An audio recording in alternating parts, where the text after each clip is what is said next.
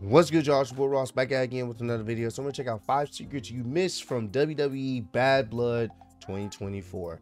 Loved Bad Blood this past weekend. Had a great time watching it with you guys on live stream. Shout out to homie Dub, Trill Billy, and Sir Dance a lot, man. We had a great time. It was a fun PLE. So we're gonna check out some of these secrets that we may have missed, man. Appreciate all love and support y'all showing on the channel. We're gonna get right into this video, man. Secrets you missed from WWE Bad Blood 2024. Be sure to subscribe and hit that notification bell for daily wrestling videos, and follow us on Facebook for exclusive lists, and also check out our new videos on WrestleMania XL. Number 5, the real finish to Liv Morgan versus Rhea Ripley. Okay. One of the most criticized matches of the calendar year is without a doubt Liv Morgan versus Rhea Ripley from Bad Blood 2024. The match was all over the place, and the match finish made WWE and their talent look like complete amateurs, as it was completely botched and left fans in total bewilderment. As things stand, the match has a 3.39 rating on Cage Match, which makes it one of the lowest rated matches of the Triple H era, and this rating is unlikely to improve as the match has little rewatch value. To highlight just how atrocious this match truly is, CM Punk vs Drew McIntyre, also from Bad Blood, achieved a rating of 9.38. Since the botch finish went down, there has been rampant speculation surrounding what the match finish was actually supposed to be. It's very Some fans confusing. have theorized that Morgan was supposed to pin Ripley, and that's why the returning Raquel Rodriguez placed Morgan on top of Ripley. Yeah. According to Fightful Select, the original plan for the bout was indeed Morgan winning with assistance. However, things went into disarray when the referee called for the bell. It was implied that the original finish to Rhea vs Liv was Liv winning with Raquel's help. However, the referee couldn't justify not doing a DQ finish as he saw everything unfold. Whilst this finish would have been a vast improvement, it still would have led to criticism, especially due to the involvement of Rodriguez. Fans could literally hear a pin drop in the arena when she returned, and if the original finish went ahead, then they wouldn't have likely influenced the reaction towards her. I think a lot of us speculated that Raquel would be coming back to assist her, and I kind of figured that. I mean, that seemed like that was supposed to be the ending where the referee didn't see it, and Raquel attacked Rhea, and then Raquel dragged Rhea on top of Liv, and then the ref, Raquel would drag Liv on top of Rhea, and the ref would count the 1, 2, 3 victory, but he wouldn't have seen Raquel's interference. Now, would the crowd have popped a little bit more?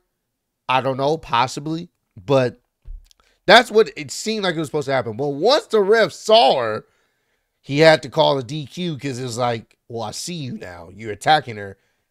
I don't know, man. That was some weird placement. Somebody was out of place, whether it was the ref, whether it was Raquel, who knows? Someone was definitely out of place because it didn't seem like it was supposed to finish that way. Match and the finish were so overwhelmingly hated by fans that there was immediate calls for WWE to bring the feud to an end, and there appears to be no interest from fans to seeing the two wrestle at WrestleMania 41 next year. Even Ripley herself is pushing for WWE to go in an alternative direction, as Ripley during Bad Blood weekend was stating that she doesn't want to face Morgan at WrestleMania 41, instead she wants an epic showdown with either Io Sky or Bianca Belair. Which I think we can all agree with. I am all for that. She should not be holding the title till 41, bro. I think Liv's doing some of her best work, but no, it shouldn't be the 41. That's all I'm gonna say. That's a little bit too long of a title reign.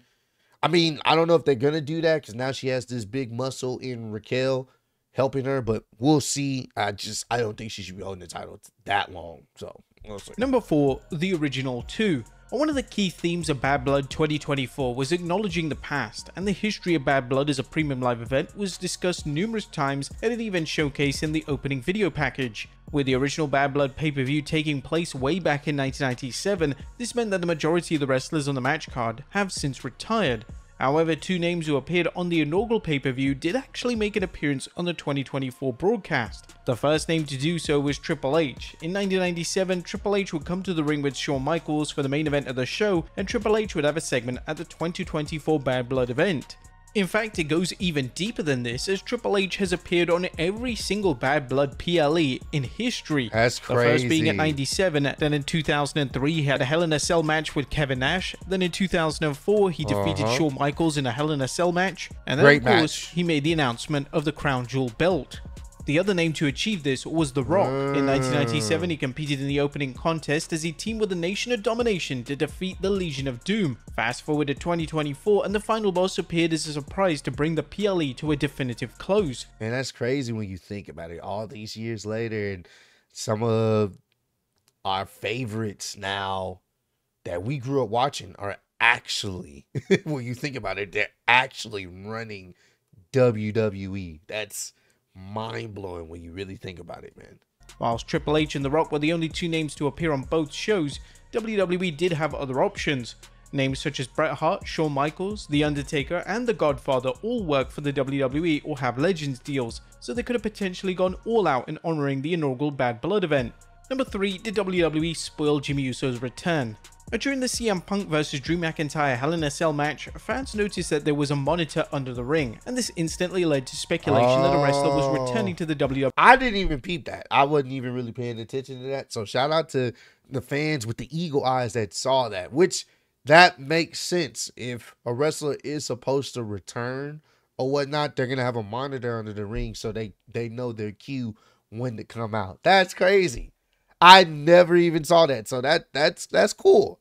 I wouldn't have guessed it. I wasn't paying attention to it or looking that hard at it. So WWE during the show. Fans believe that the monitor was for the returning Jimmy Uso, who returned during the main event matchup. Wrestlers who are set to make returns or guest appearances can sometimes hide under the ring during the show, and the monitor allows them to watch the show and know when to come out to perform their scripted spot. It is indeed possible that Jimmy was under the ring for the majority of the show, however it's possible that he was snuck in just before the main event started. If Jimmy was there from the beginning of the show, this would have meant that he would have been under there for over 3 hours. However, if he was snuck in just before the main event, then he would have had around 20 minutes to get ready for his... I'd be surprised if they had this nigga under the ring for 3 hours. That's a long time to be laying down.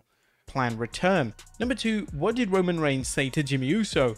Jimmy Uso's return at Bad Blood was handled to perfection. Jimmy Beautifully received a handled. huge reaction, and the aftermath certainly helps further the Bloodline versus Bloodline story arc. When Roman Reigns got the win for his team at Bad Blood, he and Jimmy would embark on an emotional conversation. However, it was virtually impossible to make out what the two were saying to each other.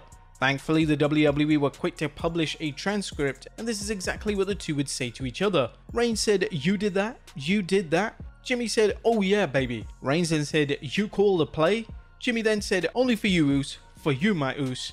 WWE providing the transcript for the conversation was a very welcome move, as it certainly expands the lore between Reigns and Jimmy Uso. Reigns was in total shock that Jimmy was the one who saved him, and of course, it was implied that Jimmy was waiting to insert himself into Reigns' life and save him from the Bloodline 2.0. Yeah, I like that. You called the play.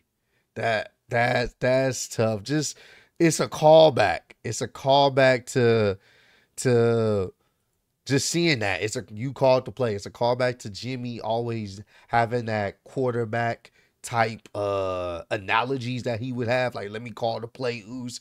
He finally called the play, and it worked out to perfection. I like that subtle callback there. That's cool. Fans the lore between Reigns and Jimmy Uso. Reigns was in total shock that Jimmy was the one who saved him, and of course, it was implied that Jimmy was waiting to insert himself into Reigns' life and save him from the Bloodline 2.0. Jimmy is firmly cemented as a babyface on the main roster now, as following the match, it was him who actively encouraged Reigns to stick to his word and assist WWE Champion Cody Rhodes. It's unknown how reigning Intercontinental Champion Jey Uso fits into the mix. Jey has reacted via Instagram with a shocked emoji to Jimmy's return, and it seems like only a matter of time before Jey enters the fold once again. Yeah. The Bloodline vs Bloodline match is still rumored for Survivor Series War Games next month. However, some fans believe that too much has happened in little time for the match to take place. Whilst the wheels are indeed in motion for the epic collision, Jey is cemented as one of the faces of Raw and is currently a singles champion, and former Bloodline member Sami Zayn seems completely distant from the story arc. However, if WWE are smart, they could still pull it off effectively, but they must act with a degree of caution, as if the angle comes across as rushed or forced, then it may damage the reputation of the feud heading into the War Games match next month. There is speculation that they may hold off on the Bloodline Civil War for Survivor Series and instead have a Team Reigns vs Bloodline 2.0 matchup. Fans were fantasy booking over this on X all last month, and Team Reigns was looking to feature names such as Cody Rhodes and Randy Orton. And with that being said, with Kevin Owens now officially turning on Cody Rhodes, it looks like Rhodes versus Owens 2 is the direction for Survivor Series, and this opens the door for WWE to get back on track with the Bloodline versus Bloodline saga. Yeah, but Cody doesn't need to be involved in it no more until The Rock comes back. So it looks like they are going with that Cody versus Kevin Owens match. And now Kevin Owens is going to do everything to end Cody. So I'm really excited to see what's going to happen on SmackDown this week. And number 1, what did The Rock really mean? When The Rock made his dramatic return at Bad Blood, one of the main talking points centered around his hand gesture. As the final boss stood on the stage, he counted to 3 before delivering a throat cut gesture. The obvious meaning behind the signal is that The Rock was letting the 3 men in the ring, Cody Rhodes, Roman Reigns, and Jimmy Uso, know that they had personally upset him and there was no turning back. In fact, WWE analyst Sam Roberts had a great explanation of this on his podcast this past weekend.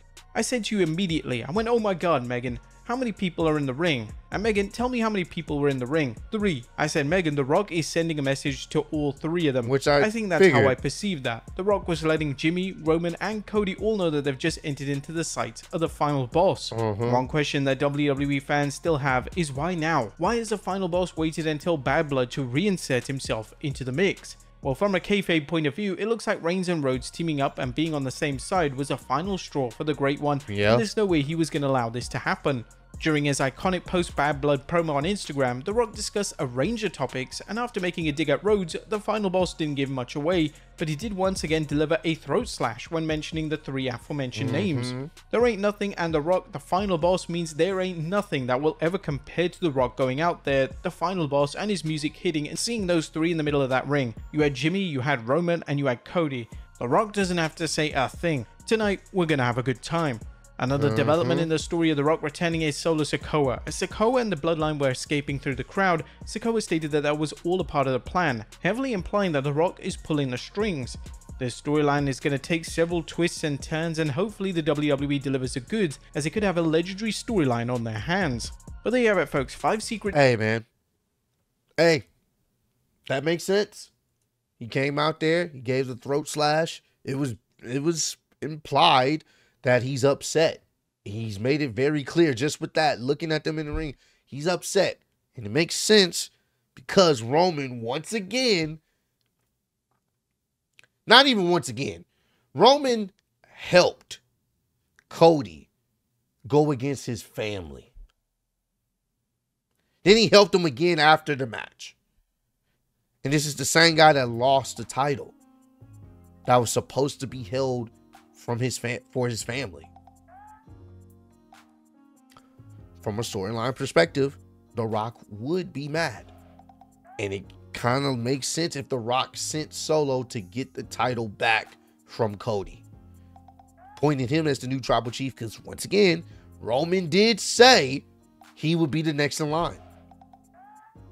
And to have Roman help him in the end, hell, he helped Cody retain at SummerSlam. Like, yeah, it makes sense. It makes sense why The Rock would be upset. Comment down below. Let me know if some of these situations and story angles and stuff like that was a surprise to you. I think the most surprising thing for me was I didn't realize the screen was under the ring for the Hell in a Cell match. So Jimmy could have been there the entire time, or, you know, it's just giving you that prelude that someone's gonna make a return. Most likely Jimmy. He's gonna be under the ring. So I really didn't know that. I thought that was pretty dope. But I appreciate all the love support y'all showing on channel. Road to 150K. Appreciate y'all kicking it with me. See you next one. Peace.